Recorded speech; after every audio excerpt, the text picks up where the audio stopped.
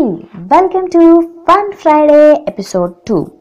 In the previous video of 7 interesting facts of our body, we discussed an interesting fact that gastric juices produced by our stomach can dissolve even metal.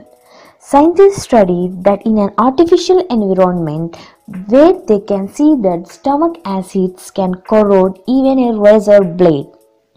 Then how is stomach epithelium protecting itself from its own juices? To know it, let's go into more details. The gastric acid contains potassium chloride, sodium chloride and hydrochloric acid, and this acid is really capable of dissolving even zinc. Let us know how strong is stomach acid or gastric juice.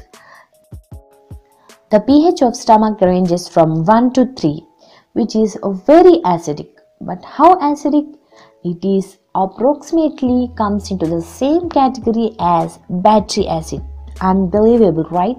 So basically, if you pour a drop of this acid on your hand, it will just eat right through, pretty quick.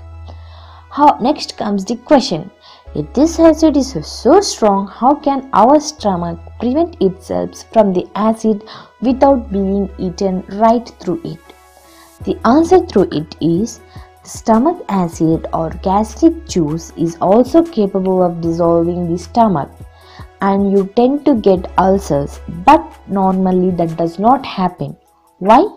Because our stomach has a protective lining consisting of a layer of mucosal protein which is just 95% of water.